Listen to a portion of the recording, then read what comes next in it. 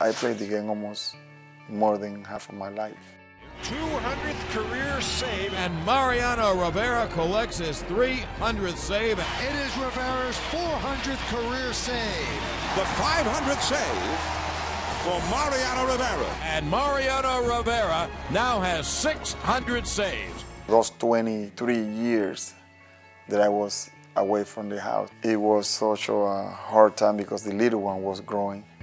And every time that I had to go to spring training, he just grabbed to my hip and said, "Dad, don't go." You know, that made me realize, wow, you know, I mean, he's growing. And they understood though, and they support me all the way, but I had to support him back.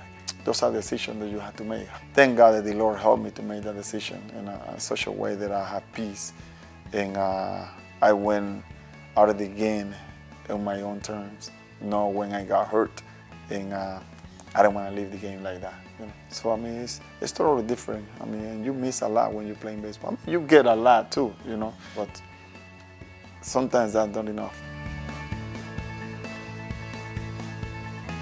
I don't consider myself old. You know, yes, I could go another few years in the big leagues, but other things more important than baseball. I wanted to work with the community. I wanted to give back. You know, I mean, the Lord has given me so much in baseball. But that was just one part of my life. We've been so blessed that it won't be fair if we don't do something about it. We take a lot of money. So I mean, if you take a little of that portion and distribute to those in need wisely, and that's why it's important for me. My older is playing baseball, so I have the opportunity to be with him. He's playing for his own school, but I never have pushed him to do what he doesn't want to do. You know, all I push him is education, good grades, be responsible, respectful. And if you want to play baseball, well, I mean, you got to have passion and got to have love for that. If you don't have love and passion for what you're going to do, well, you might as well don't do it.